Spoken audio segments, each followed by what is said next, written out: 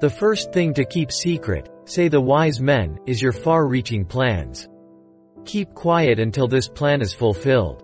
Any of our ideas are not only not perfect, they have a huge number of weak points, which are very easy to hit and destroy everything.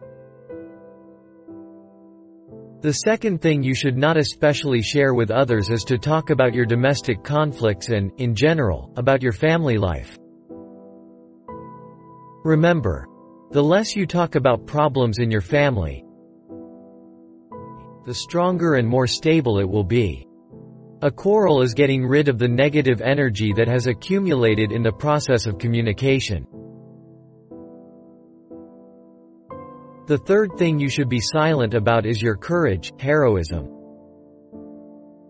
Someone receives external tests, and someone internal. External trials are visible, therefore people receive rewards for them. But no one notices the overcoming of internal trials, and therefore no awards are awarded for them. The fourth thing that the sages do not recommend to talk about is their asceticism. Do not talk left and right about your dietary restrictions, sleep, etc. Physical asceticism is beneficial only if it is combined with an emotional component. The fifth thing you should not talk about is the ugly words that were heard from someone. You can get your shoes dirty on the street, or you can get your mind dirty.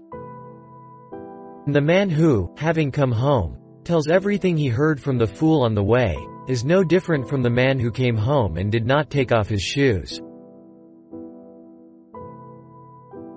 The sixth thing that the sages recommend is not to share the secret about your charity.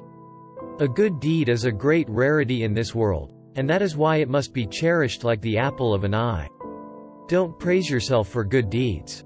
Pride will immediately see and take away all the good that came as a result of this charity.